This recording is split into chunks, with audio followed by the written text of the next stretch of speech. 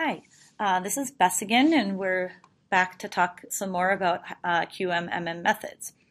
So in the last video, I mentioned that we would also be discussing how we would divide this partition if we wanted to cross covalent bonds, and that's what we'll be talking about in video 2.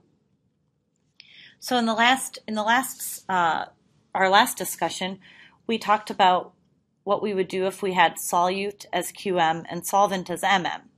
But what would we do if we don't want to do that? We want to study this system.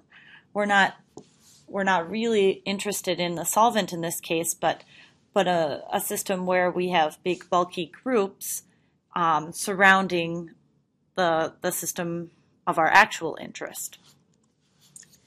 So you might ask the question, can we consider the large portions of our ligand, our phenyl rings or our silomethane groups as MM? We could imagine that these would be well described with force fields, and then treat the part of the molecule that I've shown in this figure as a ball and stick with QM. Of course, this leads to the question that we've been discussing all the way through. How do we compute the energy to allow these systems to interact? And one way to do this would be to think about what people call mechanical embedding. So basically what they do is they say, well, let's compute the energy for the small system using QM. And then we compute the energy for the big system, the whole system, so including this part here, so everything, using MM. And then we subtract off the energy if we compute just the small part with MM. So basically what the idea would be is you can think of it as a correction where you compute your real system, the big system at the MM level, but you think that the MM description of the part that you're interested in is probably not very good. So you subtract that out and correct it by adding the QM part. In practice, we have to think a little bit more about what we would actually compute. So if we again think back to the solvent-solute case, we could compute the solvent separately, the solute separately, and they were complete molecules. We hadn't done anything crazy to them. And so, of course, their energy calculation was, in a sense, straightforward. However, now that we're breaking covalent bonds, if we think about a model system, in this case I've just drawn ethane, well, if we divide the molecule in half and we compute this as the QM region and this is the MM region, this part, if we leave this one bond broken, is not really going to be a meaningful calculation. You have an unsatisfied carbon center, and of course if you continue to do this over a large molecule, the energies you compute might not be very meaningful. So what people do is they cap the system with a hydrogen atom. So when you compute the QM region, you would compute methane here as your small space. And then likewise, when you compute the MM region, you would cap the hydrogen. And then when we correct the energy, we have to consider how the capping hydrogens will be treated and how they would cancel out. Now, you can imagine that this seems to work pretty well for energies. We can write an expression, and I think that the argument where we subtract off the small part, the small MM calculation where we think it's not doing very good, we're removing that contribution to the whole and adding something better. I mean, this makes sense. But how do we move beyond just running one energy calculation to optimizing the geometry? How do we get the gradient? When you're running a series of MM calculations and displacing the atoms as you were optimizing the geometry, you're following the MM potential energy surface. and that is going to be a different potential energy surface from the QM space. So which of these surfaces should we follow? Should we really follow one versus the other? These are things that people had to address.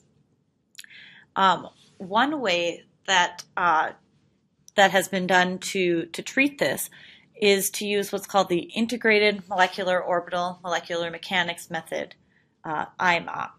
And in doing this, what they decided to do is to say, well, what if we take the atoms in our small space and our large space and we align them? So we put those capping hydrogens on the same bond as the carbon-carbon bond that we broke. If we do that, then maybe we can write expressions for the gradient that are sums of both the QM and MM gradients, since we have them along the same vectors. And this is what people have done, and in this way they can follow the potential energy surface and optimize the geometry. Now there's nothing limiting us to choosing only a QM region for one part and an MM region for the other. This has also been used for places where you might want to use QM, MM prime. So maybe you want to use density functional theory for the smaller region, and then you want to use a semi-empirical method for the larger region. You can do this within this framework. Professor Kenji Morikuma also went on to develop a method called ONIUM, probably one of the best acronyms ever, since it's our own N-layered integrated molecular orbital and molecular mechanics method. And so ONIUM is a really nice acronym in that if we look at this cartoon, you can think of it as analogous to layers of an onion, which is why I think they wanted to be so creative in how they worked out the acronym to really give people this connection to how they were partitioning their space. And you can go beyond just 2 layers. So people will say, I did a 2-layered ONIUM calculation or a 3-layer ONIUM calculation, and then discuss what they did. And so here I'm showing an example of a 3-layered ONIUM calculation where perhaps you have a system where you treat one part at your highest QM level. In this example, they use density functional theory. And then at your, you have another region that's treated at a lower QM level, which was Hartree-Fock. And then the final outside of the system, the largest portion, was treated with amber. And so you can see here in this, I took this image from the Gaussian manual in the ONIUM portion, so you can refer there if you want to see a little more discussion about some of the options and what you can do with this approach. But if you take the density functional theory result and you wanted to do a DFT calculation on this full system, what the ONIUM approach allows you to do is say that the energy for the full DFT calculation is approximately the same as if you were to do the ONIUM calculation, where you calculate the real system, so the large full system, with amber, so our low level. And then you calculate the medium-sized system with your intermediate level, and then the smallest with DFT. And then, of course, you subtract off the contributions. So in our Hartree-Fock calculation here, we also had a Hartree-Fock contribution from this small part, which we want to only have the DFT part, right? So we subtract off the Hartree-Fock part. And then in the amber system, we also have a Hartree-Fock calculation. This system, this intermediate size system, was treated at the Hartree-Fock level and then was also calculated in our amber space. So we have to subtract off the part that comes from the amber calculation because we want to replace it with the part that comes from the Hartree-Fock space. So really, this is exactly what we talked about when we had only the 2 parts.